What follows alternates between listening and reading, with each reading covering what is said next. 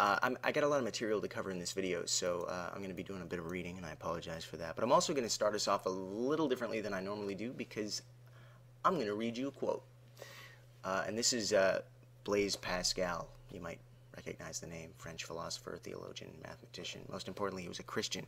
And he had this to say: God being thus hidden, any religion that does not say that God is hidden is not true.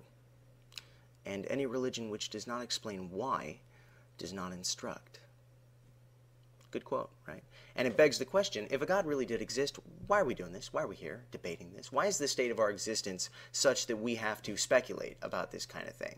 I mean, of all things for us not to know about our own universe, why is this one of them? I think we take for granted how really peculiar it is that we think if a conscious, thinking, feeling creator personally invested in us exists, that we wouldn't just know that beyond the shadow of a doubt. I mean, it's really easily explained and accounted for if you don't believe in a God. Primitive cultures had to come up with anthropomorphic, relatable ways of explaining the natural phenomena of the universe. Those traditions were passed down through the generations, and they're still habitual to us today. Most of us are raised from birth with God as a household name, and the culture we live in reaffirms that notion on a day-to-day basis. So we see the world through God goggles. And even though we don't actually see God or actually hear God or interact with God in any way, we interpret our observations to fit the assumption that a God exists, because that's what we've learned to do. That's all we can do. And it makes perfect sense. We are accustomed to expecting a deity, if it exists, not to make its presence clear and universally known. But why? Why should we expect that? Again, if no God exists, it makes perfect sense. But if one does, especially the Christian God, this needs desperately to be accounted for, and it hasn't been. So why is God playing peekaboo with the world? Here's a little factoid for you. If the belief system we know as Christianity is an accurate reflection of reality, then it would be true that billions upon billions of souls are roasting in hell for the rest of eternity because they had not correctly guessed the right set of propositions to believe in by the time their lives on earth had ended. It's not because they had any desire to rebel. It's not because they had a lust for power, not because they were angry with God. None of that. It's because they didn't know that the claims of Christianity were any different from the claims of any other crazy religion, and how should they? Christians themselves proudly admit it's a matter of faith. Well, the thing about that is you can have faith that anything is true. So once again, Christianity has no way of distinguishing itself as any more credible a belief than any other. So, why am I wasting your time by stating the obvious? Well, it's because the existence of non-belief, and by that I mean just the fact that there are people who, for whatever reason, are not convinced that these claims are true. It's contradictory to the notion that the Christian God even exists in the first place. Now, let me give you a comprehensive definition of what I mean when I say the Christian God. I mean a conscious, personal being which A, created the universe and everything in it, B, is omnipotent, omniscient, and omnibenevolent. C, wants each and every soul to be saved and to know the truth. I get that from 1 Timothy 2:4, in case you're curious. D, has provided a means for each soul to be saved by sending his Son to die for our sins. But, and this is E, has not made it clear or apparent to the world that any of the above is even true. Now here's what's ironic about that last thing. Yeah, God sent his Son to pay the penalty for our sins so that we don't have to, but God wants the credit. He's not in the business of saving souls anonymously. God's not an altruist. You have to acknowledge that God did this for you, or guess what? Your ass ain't getting saved. Now here's a problem. How can you acknowledge that God did this for you and thus get yourself saved if you're completely unaware that any of this is even going on? I mean, yeah, you might be aware that there's a religion that's claiming that all of this is going on, but that doesn't mean a damn thing. There's a whole lot of religions, and they make a whole lot of claims. To be saved, according to Christianity, you must at least think that the following claims are true. And there may be more to being saved than this, but you must at least think that a God exists, that you have committed sins against him, and that God saved you, or is willing to save you from the punishments of those sins. So let's take that group of statements. Let's call that X, proposition X. Now, X may not, as I said, may not be sufficient in order for us to be saved, but it is necessary. No matter how good of a person you are, if you don't at least think X is true, you're going to be extra crispy for a very long time. Yes, I did make that up all on my own. I came up with it last night, got to bed around 4:30. So God wants us to be saved. God wants us to know the truth. That means God wants us to know X. So how come we don't know X? The best and most coherent explanation for why we don't know X is that X is not true, and that there is not an omnipotent being who wants us to think it is. So if I were to take this and put it into a logical syllogism, it would look something like this. Premise 1, if God exists, he desires for us to know X. Premise 2, if God exists, he has the power to make us know X. Premise 3, if God exists, given 1 and 2, we should know X. Premise 4, we do not know X. Conclusion, given 3 and 4, God does not exist. Now, if you're a Christian and you're watching this, you're probably chewing on your hand right now, dying of frustration, because I'm forgetting about one really obvious thing, right? Free will. That's what you're going to say, right? Did I call it?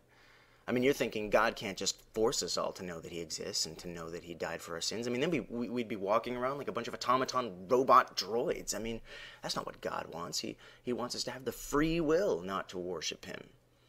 And, you know, I've heard that 1.5 billion times, and it's a convenient little soundbite, but it really is devoid of any real reflection whatsoever, and on top of that, it's a complete non sequitur. The apprehension of knowledge never has, never does, and never will negate freedom of choice. Knowledge does not negate choice. And if you are the free will type to make that claim, how exactly do you think it does? How do you think that would work? Or have you even thought about it?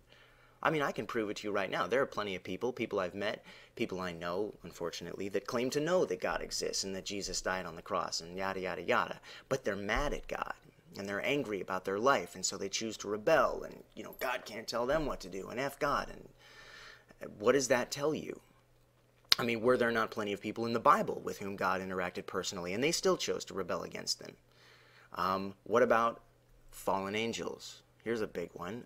Fallen angels, whom you believe as a Christian, witnessed God in all of his glory and all of his excellence, and still, they didn't seem to have a problem choosing the other team. Sorry, free will does not factor into this argument. Free will has nothing to do with any of this, and it isn't a justification for God not revealing himself. I'm gonna bottom line it for you right now and try to wrap this up. If the world were such that the claims of Christianity weren't highly debatable and didn't need to be believed, but instead were just known, obviously, to everyone, billions and billions of souls would be spared eternal torment.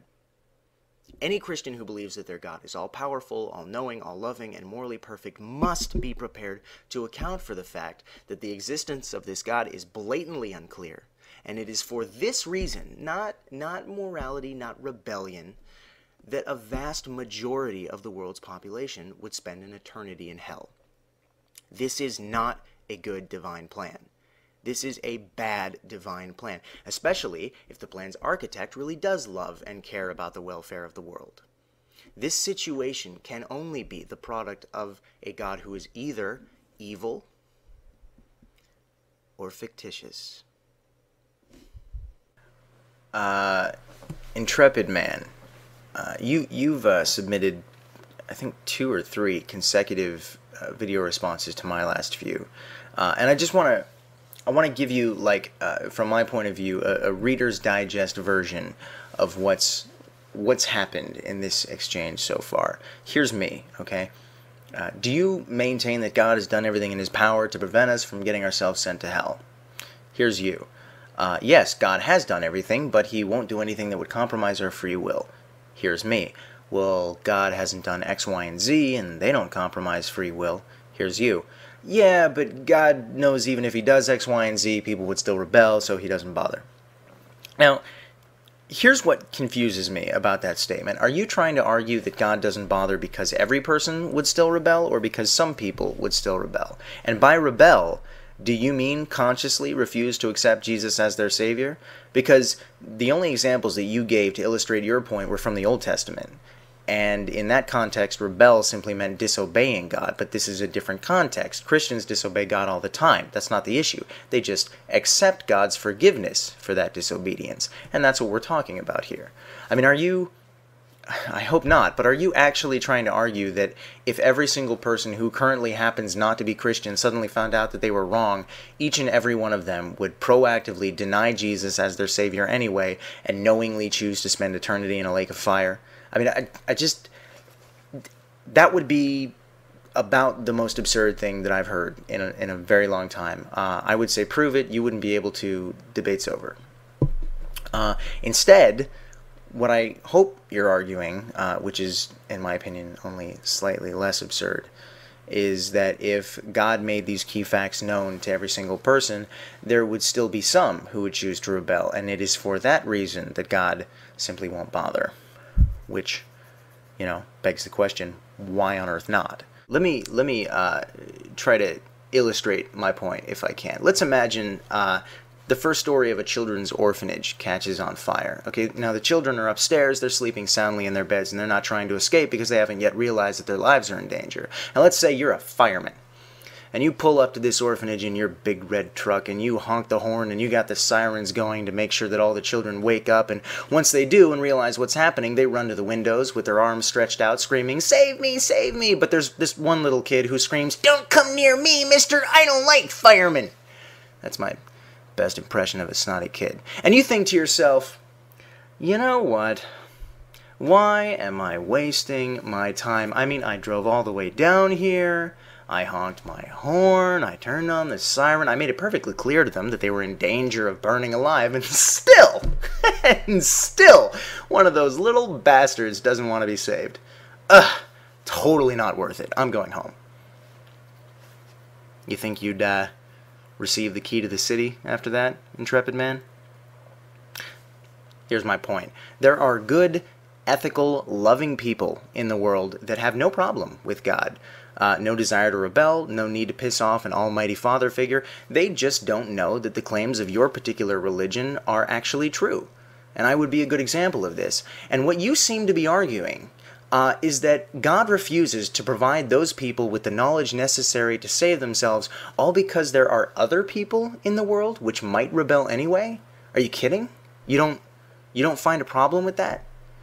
I mean, I'm going to close with this. At one point in your video, you used an analogy, which I found ironic. And I found it ironic because it supports my point far better than it supports yours. Here's what you said. You said, it would make no difference if I offered you $100 for your brand new BMW or $110. The $10 doesn't make a difference. You're not going to sell me the car either way. You're right. You're right. I wouldn't sell you the car either way. $110 wouldn't convince me because it's a freaking BMW, and BMWs are worth way more than that. Now, anything over, you know, $50,000, that would certainly do the trick. But if this guy purchasing my car in this scenario is supposed to be analogous to the almighty, all-powerful creator of the universe, I think it'd be appropriate that he'd have an infinite amount of cash in his back pocket. And do you know what percent of infinity 110 is? Roughly 0. I mean, single-handedly, your analogy just demonstrated that God uses 0% of his assets and his resources to get us saved. I mean, it's almost as if God doesn't even exist.